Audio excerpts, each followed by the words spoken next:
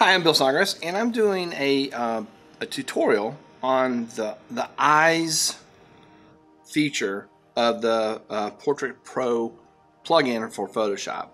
So I've already opened the picture in Photoshop, and I've made some preliminary adjustments to the color and the tone, that sort of thing. And I launched the app, and so what you see on the screen is the interface right after it has asked me is this a woman, a man, or a child? So I've identified it. The first thing we have to do in order to use the application, to use the plugin, is to make sure these control points are all in the best optimal places. Since we're going to focus on the eyes, I am going to adjust the eyebrows. And you can just zoom in using your mouse wheel and the option key. So if you have the cursor over the control point side, it zooms in. Likewise here, but you can drag the face around if you have that there, and you cannot drag the picture around on the control point side. So try to get all the control points as logically placed as makes sense.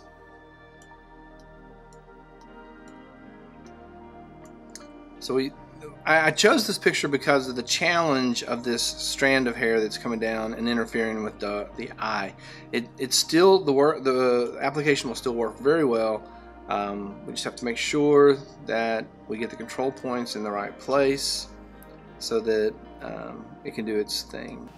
The next set of control points we want to look at, obviously since we're working on eyes, is the eye control points. So this little pin thing here needs to be in the center, and then the green ring needs to go around the black part of the eye, and then the orange ring needs to cover the colored part of the eye.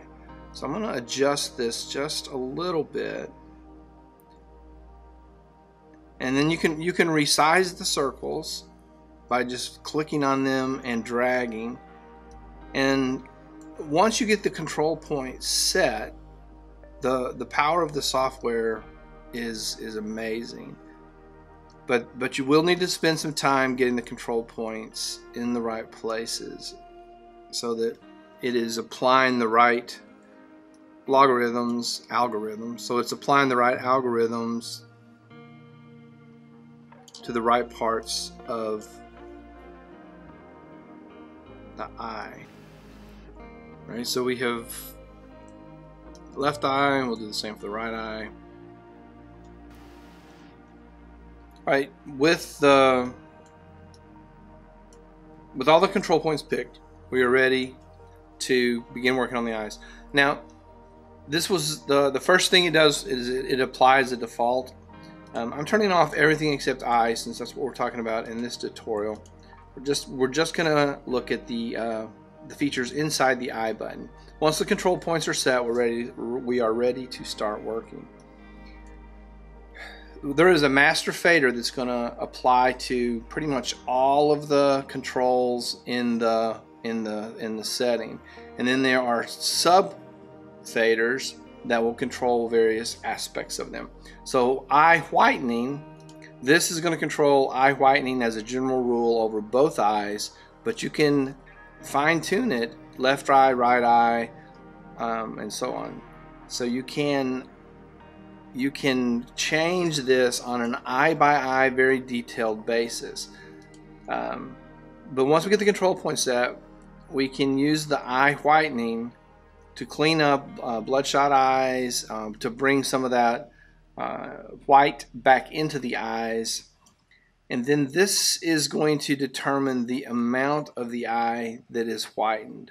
So it goes from nothing outside the iris, and then you can see that it expands as the slider goes out. Many times the default setting is going to be the better choice. Clean eyes is also it is going to take out the veins and things that you might see in an eye. We can darken the pupil, and then we can also control the size of the darkening. And that is just another fader, and that's going to, that inner circle is going to darken it. Then the size of that, how far out do you want it to extend? How much of the eye do you want to fade out? So naturally you're going to want that to be about the size of the pupil if you're going to darken the pupil. And we have sharpening of the eyes. This is one that I use this generally. Just give it a little sharpening, and you can see you can break it down to any or all aspects of either eye. Sharpening the eyebrow.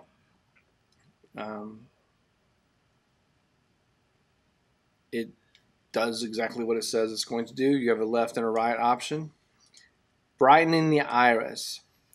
This is something that is a lot of fun and also can become very artificial looking if overdone. So you can add a little pop to the eyes, and that's one of the things that I really like about this application is the way that you can pop the eyes just a little bit. Many times this is about as far as I'm going to go when I'm doing a portrait edit. However, you can change the color of the eyes, and this will give you the range of colors that you can add to the eyes, so that you can change the eyes.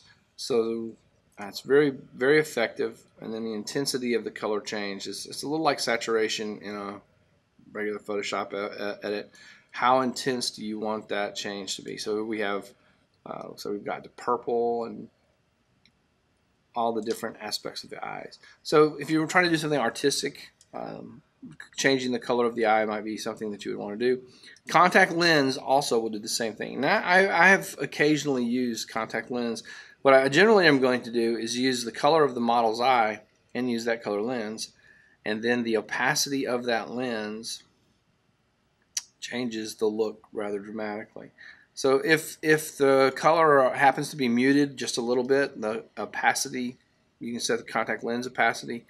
And of course you can change the color of the lens as another way of changing the eyes. And sometimes I feel like the contact lens results in a little more realistic look at the eyes. Her eyes were blue, so I'm going back to that, and I'm just going to give it just a little bit. The size of the contact lens. How much of the eye do you want covered by that contact? And try to get it to look realistic is usually one of my objectives. Now, we have eyelid. We can add eyelid. Now, eyelid is going to be a shadowy look above the eye, like if there is no crease there. And it will enhance that look. Might be a way of smoothing out some unwanted lines on the eye. Remove pupil reflection. It does what it says. So it takes the catch lights out of the eye. I like catch lights, and so I am more likely going to add a reflection. These are all the different types of reflections. This picture was shot outdoors, so I might try sunset. There's a sunset in here, and it'll throw a sunset reflection in the eye. I usually will use one medium dot, and then I try to locate that dot on a catch light that is already there. So there's a catch light up here, so I'm going to move this catch light over to just sort of to this edge right here, and you do that by nudging the reflection. So this is and the left and right is not the model's left and right, but the left and right of the screen. So I'm going to move this guy over, and I'm going to move it up just a little bit, and I'm going to match that in the right eye.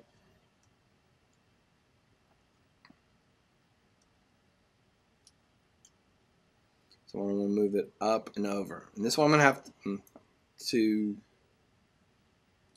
think about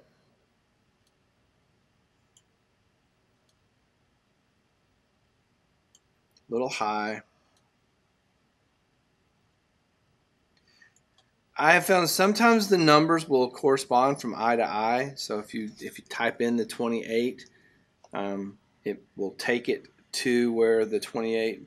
But if there's some variance in the way the model is standing or leaning, that may not necessarily always put it in exactly the right place. I think this wants to come down just a little bit. And then how much of this eye, how dark do we want it to be? So that would be the opacity of the reflection. So there's a very bright reflection, and subtle to me is always better. Trying to get a natural look. So something in that range. The face button. So now we have come to the end of the eyes. If you're a photographer like me, there's something in the eyes that just grabs the viewer. And going through this tutorial, going through this process on a picture-by-picture basis, I went through every single option. I generally don't go through every single option because I know what they do and I don't have to play around with them.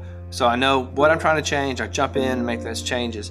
It is a great, easy way to really enhance. And again, for me, it's all about being subtle. I generally don't, if my client is the model, I don't want to produce something that the client doesn't recognize, and then they'll be afraid to show it to their friends, and their friends will say, oh, that doesn't even look like you. So that's how you use the eye settings, the eye controls in Portrait Pro. You can take a picture that it starts out as a good picture, but you can just put a little extra pop in the eyes. And as a photographer, I really like that. I like to pop the eyes a little bit because I think that there's so much of our expression, so much of our physical personality is transmitted by our eyes. And so I like to get them to pop a little bit. But I also try to do it in a subtle way so that the client doesn't see a picture and go, who is that? I don't even know who that person is. If the client is the model, then naturally the model wants to, the final picture needs to look like the model. So be subtle with it. Subtle is going to be the way to go with this whole Portrait Pro application. Will do unbelievable things, and being subtle with it and getting, nudging the look just a little bit will be the way to create beautiful portraits that people are going to be really happy with. All right, that's all I got. Thank you for watching. Hope this was helpful. Grab this application if you already have it. Get in there, get a picture, jump in and play around with all the eye controls and see what they all do. Hopefully this was helpful. Thanks for watching. Subscribe to the channel. I do a lot of vlogs, inspirational videos, but I do occasionally do some sort of a tutorial. So hit the notifications, and thank you for watching. We'll see you in the next video.